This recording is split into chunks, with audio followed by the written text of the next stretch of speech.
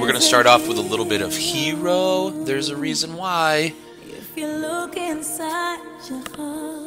Bean loves Mariah. In fact, his bedroom walls are all decked out. Lots of these posters. He loves Mariah. Mariah Carey's Bean's favorite. He loves her. Loves her, loves her. Okay, so our first example, we are focusing on the area of triangles, and before we actually read that example, let's go back to our memory bank and pull out, what do we have? 1/2 base times height. That's what the formula was that your 5th grade teacher gave you, or 4th grade. Remember how to find the area of a triangle way back then? All right, so the side lengths of a triangle traffic sign are approximately 27, 27, and we don't know. The angle between the given legs is 40 degrees. Approximate the area of the sign. All right, we can do that. Round your answer to the nearest whole centimeter squared. So let's draw. This is kind of isosceles, I bet you, because it says 27, 27, and then something else which we don't know. So let's draw a general triangle here. And what we're going to do is we're going to do an investigation kind of similar to the one we did with the law of sines, where I'm going to drop down a height. All right, now let's try to figure this out. Remember that to use this formula, area equals 1/2 base times height. We need to know the height of the triangle, but we don't always know the height of the triangle, so we can calculate it.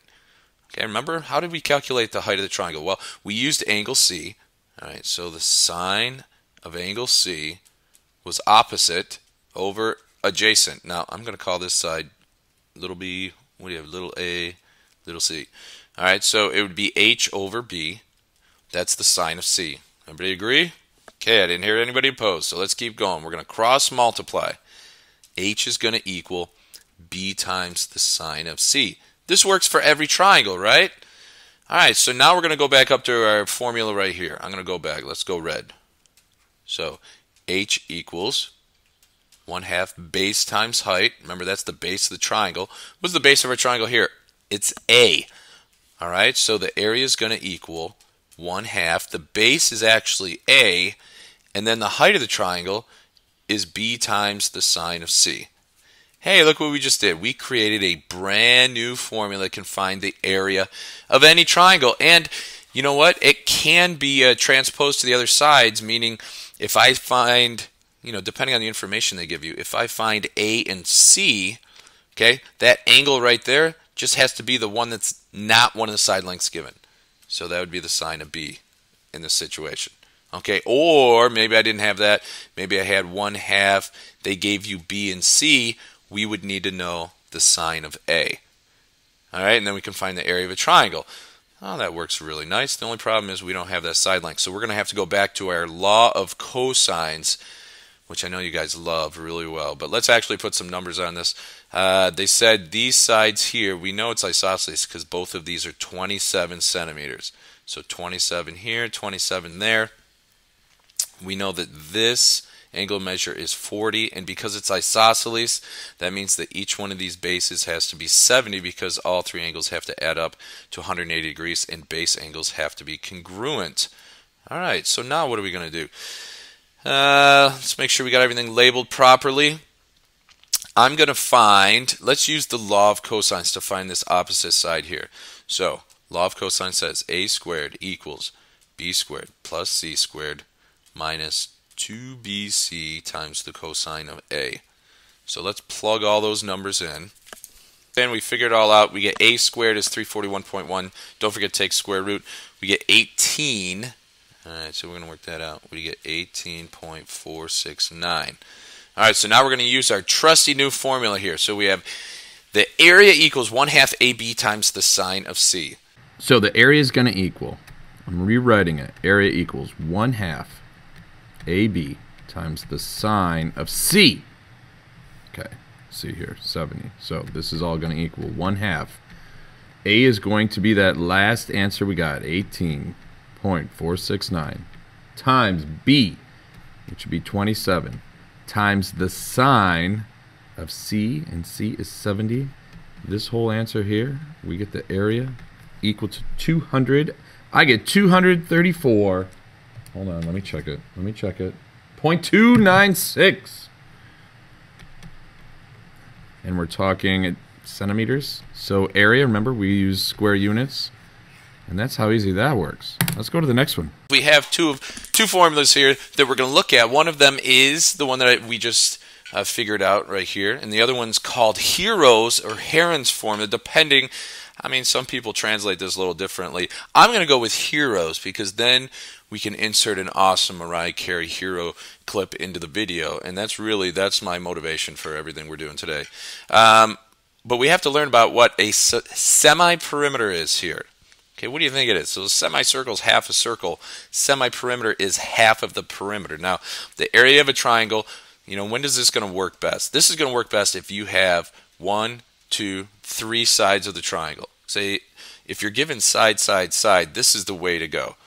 All right, if you're not given side, side, side, you probably have to use this one, but you might need the law of cosines or law of sines to figure out that other side. Okay, first example, find the area of triangle ABC if A is 15, B is 18, and the measure of angle C is 100. So I'm going to draw that angle C first. It's a little bit obtuse, just like Mr. Breast. All right, we're going to draw that down there. So this is going to be C. Let's throw an A and a B on here. So side length A is 15. Side length B is 18. Side length C is, we don't know, but we would have to use the law of cosines, something like that, to figure that all out. But we don't have to do that because we know that the area of a triangle, we just figured this out, is equal to 1/2 AB times the sine of C. Now, what I always do is I figure out, what angle did they give us? They gave us C, so I need the other 2 legs here in front. That makes it easier. So 1/2 A, we know A is 15. B, we know B is 18. And do we know the sine of 100? I bet it's ugly, but that's okay. So we figure that all out. We're going to get 132. The area is going to equal 132.949. It doesn't say, oh, it does say the units, square feet. Okay, now, remember, that square goes on, it's a unit, it's a square foot, it's like a little tile. But that's it, we're done. That's how you find the area of this triangle. How easy is that? Simple. Let's go to the next example. Find the area of a triangle if A is 20, B is 40, and C is 30. Well, notice this is a little different. This is side, side, side. So let's draw our triangle. It's not so brusque. By that I mean obtuse. All right, so 20 is A, B is 40, and C is 30. All right, so we're going to use Hero's formula or Heron's formula, which says the area of a triangle is equal to the square root of the semi-perimeter, and then we have to figure out what that is. So it's S minus A, S minus B, S minus C. That's not a 5. Not a 5. Let's figure out what S is. F is the semi-perimeter, so it's going to be half of whatever the perimeter is. So we have to do A plus B plus C. So in this case, the semi-perimeter is 30 plus 40 is 70.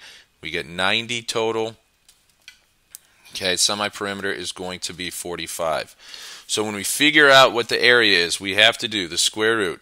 Let's do it over here. Area equals square root of 45 times 45 minus A, which is 20,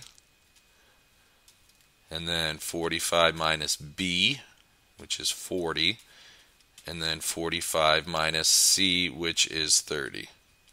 Every time we do one of these, square root doesn't go long enough. So that equals the square root of 45 times 25 times 5 times 15.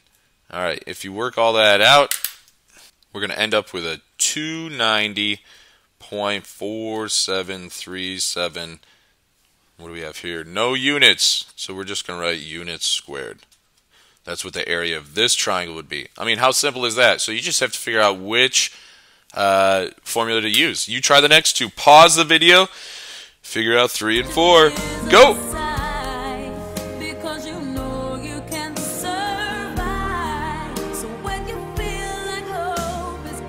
Okay, so let's look at the answer number 3 here.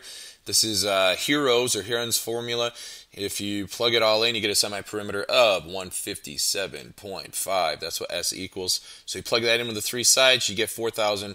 410.636 square units. They don't give you a unit, so we're just going to say it's a square unit. All right. Okay, number 4 is a little bit different because what you need to use our formula here, let's pull that out. We're dealing with angles, so we know we're going to be using 1/2 AB sine of C.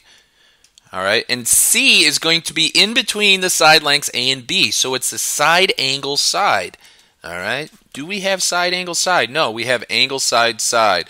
That's not good, angle side side. Ain't nobody like that. So what we need to do is we need to find out what this angle is right here so that we can use our formula for the area of a triangle. Now, we can't find that angle because we don't have that side. We first have to find this angle here. So we're going to use the law of sines. Sine of z over z equals sine of y over y. And we're going to find, we know what y is. This is y right here. We're going to find that angle. So here's the work for it. You get y equals 32.169 degrees. Because all the angles then add up to 180, we can find out what z is. And once we know z, sorry, that's not z, that's x. Once we know x, then we can use our formula. Okay. All right, so change that there. X equals 20.83. Now we can use, here we do, 2 sides in the angle that's included within it. So we can put 6, 9, and then the sine of 20.8. We get the area there to be 9.6. We are done with those 2. Try it on your own problems. The last one is like an application problem. Application problem. We have a parallelogram. Let's draw a parallelogram. I like to draw 2 parallel lines. And then we draw the opposite sides there. It says the adjacent sides measure 8 and 12. All right, so let's make this the 12 and we'll make this the 8. Not to scale, right? So one angle between them measures 60 degrees. It has to be this angle here because that's the acute angle. Depending on how you draw the parallelogram, might be a different place. All right, find the area of the parallelogram. Look, this is so simple because what we can do is we can create 2 congruent triangles.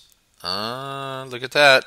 And if I do that, what do we have? Well, this would be 8, this would be 12, this would also be 60. So I can find the area of triangle 1 and triangle 2, but they're going to be the same, so just find the area of triangle 1, and then you can multiply by 2. Okay, so the area is going to equal 1/2 AB times the sine of C. Here's our triangle.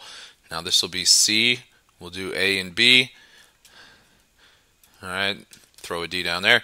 So what do we get? 1/2. A would be 12. 1/2 times 12 times 8 times the sine of 60. Do you know what the sine of 60 is? Should we get all radical? I know. What do we got? Half of, let's actually figure this out. So half of 12 is 6. 6 times 8 is 48. The sine of 60, I know you guys have done this already, but that's radical 3 over 2, right? Now you can use a decimal if you want to, but if you don't, you get this awesome answer of 24 radical 3. That would be 1. That'd be the area right here. Now, because this triangle is congruent to this triangle, or you can do the whole problem again if you want, we can do times 2. So the area of the parallelogram is 48 radical 3, and we are done. Hey, that was easy. So you have 2 formulas, 1/2 AB sine of C, and you have Heron's formula or Hero's formula, so that we can listen to some more Mariah. Mr. Bean will be happy. This is Mr. Kelly Baum. Remember, it's nice to be important. More important to be nice. One more thing, you're going to need a calculator for the application problems. Just giving you a heads up. So